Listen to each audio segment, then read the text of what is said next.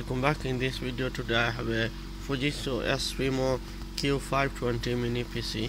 So what I'm trying to show you in this PC today, I try to unlock the BIOS password, so I'll show you how you can do it. So as you can see, this PC is has a 2 USB connection here, and also it has a DVI display and few USB connection and Ethernet connection and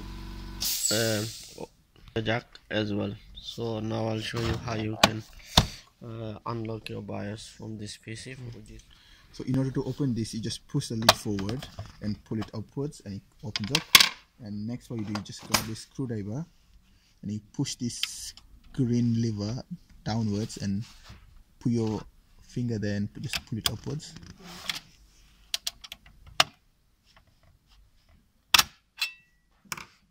And it comes off.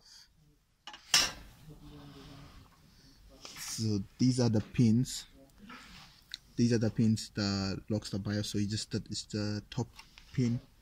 So you're just gonna move the top pin on the other side. That's it. So now the BIOS is unlocked.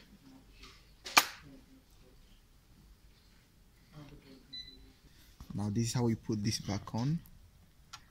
We align this with those gaps, then just push it down, and this one just you make it sit there and just push it backwards. That's it, it's ready. Thank you for watching. Hope it's work for you as well for the ESPRIMO Q520 mini PC. So if you like the video and help, please subscribe the channel.